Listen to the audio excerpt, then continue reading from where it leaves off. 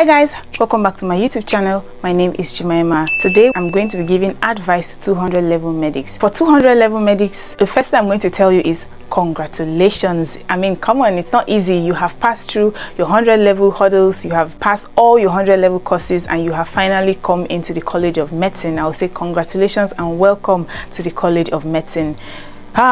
This is an entirely different ball game. Okay, you don't expect that things would run the same way your 100 level was. I mean, your 200 level, it depends on your school though, but in my school 200 level, you don't run semesters.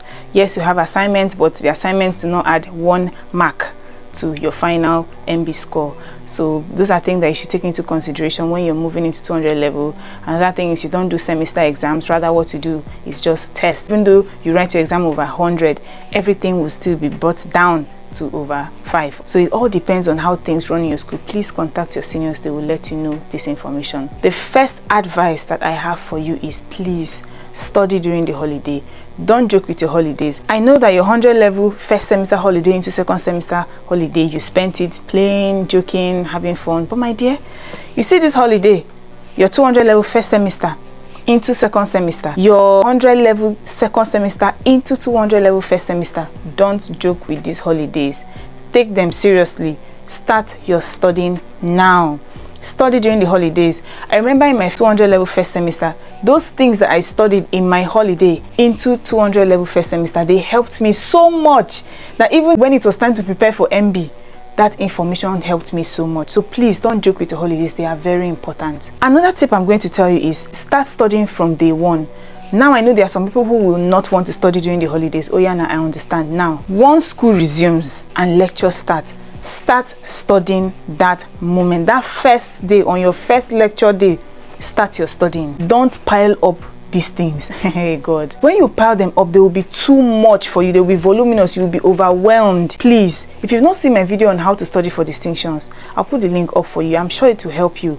Don't pile up these things, please. From your day one, as you get home from your lecture hall, make sure you study everything you were taught that day before you close your eye to sleep, except maybe you're the type that can wake up at night to read. If you can wake up at night to study, I mean, that's wonderful. But if you know that you sleep one way, when you sleep that night, the next time you wake up will be the next morning, please don't sleep at all until you studied everything that you learned that day in class.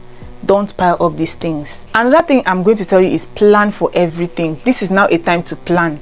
This is not a time for you to say I will go with the flow. If you're not a really organized person, you would miss your deadlines, you would miss a lot of things. So many topics you're supposed to cover up, you will not be able to cover them up. So please make sure you plan for everything. If you're in a relationship, plan for a relationship. If you have not seen my video on how I combine a romantic relationship with medical school, I'll put the link up for you. Make sure you plan. If you're involved in extracurriculars also, make plans. Note the time for your extracurriculars, note the time for your relationship, note the time for your classes, your practicals, or if you're involved in politics, note time for politics also. Don't just go with the flow. If you've not seen my video on how I combine extracurriculars with medical school, I'll put the link up for you. You should see that video. I'm sure that it's going to help you. Another thing I'm going to tell you, I know it's cliche, but don't miss classes because everybody's missing classes. Don't do it. You know yourself, you know you. There are some people that I know in my class, you hardly ever see them in class, but yet they are doing very well in school. And I know myself, I cannot be them. If I miss classes, I know I will struggle so hard to be able to understand whatever it is that was taught in class. I can't follow them. I can't be in the hostel while they are also in hostels. I can't follow them to walk out of the class because the class is boring in quotes. I can't do that with them because I am not them, they are them, I am me. Know yourself and don't miss classes. It is in classes that you'll be able to get these tips on how to answer one particular lecturer's question or the other.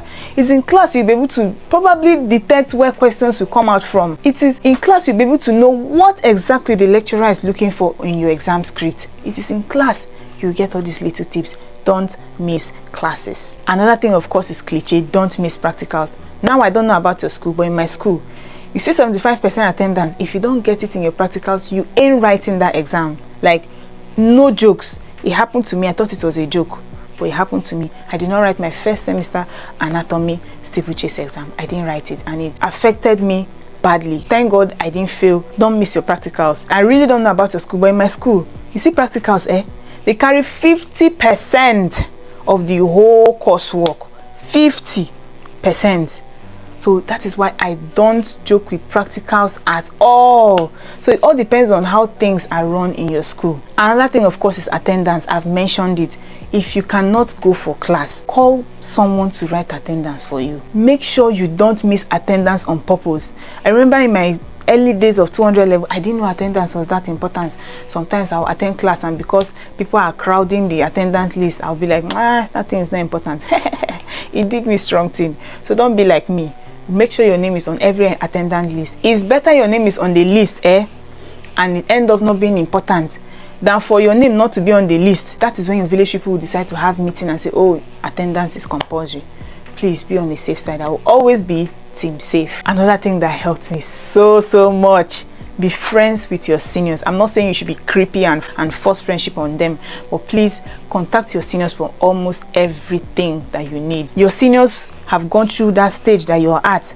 Your seniors have past questions. Your seniors have gone through those practicals. Your seniors have had these classes, and your seniors will know what exactly each lecturers are looking for. Your seniors will know where you should put more attention on. Your seniors will be able to give you an idea of what you should expect in that class you're about to walk into. So please take your seniors' advice. Very necessary. They are as important as lectures from your lecturers. Another thing, of course, I'm going to tell you is friendship.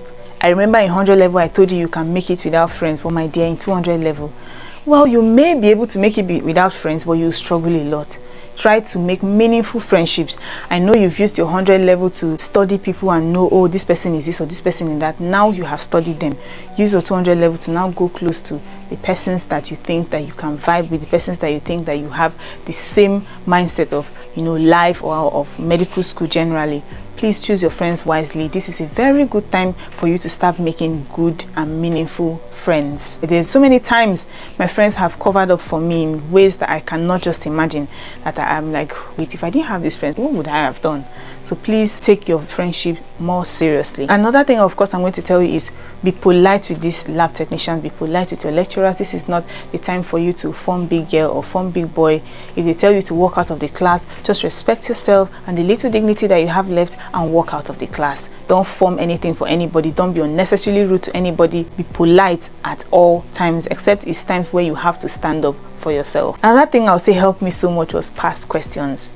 Take your past questions seriously. Never you walk into exam hall without going through past questions. Even though it's at last minute, night before exam or morning of your exam, make sure you go through past questions. In that way, you'll be able to have an idea of how your lecturers set questions. You'll be able to have an idea of how you should study. You'll be able to have an idea of what they may possibly ask, because I know in some schools they usually repeat these questions, but I know in my school, you see biochemistry department, they don't used to repeat questions. So, but it's good that you still go through those question papers. Alright guys, as usual, by tomorrow the rest of this video will be out. I remain your girl Jemima. Bye.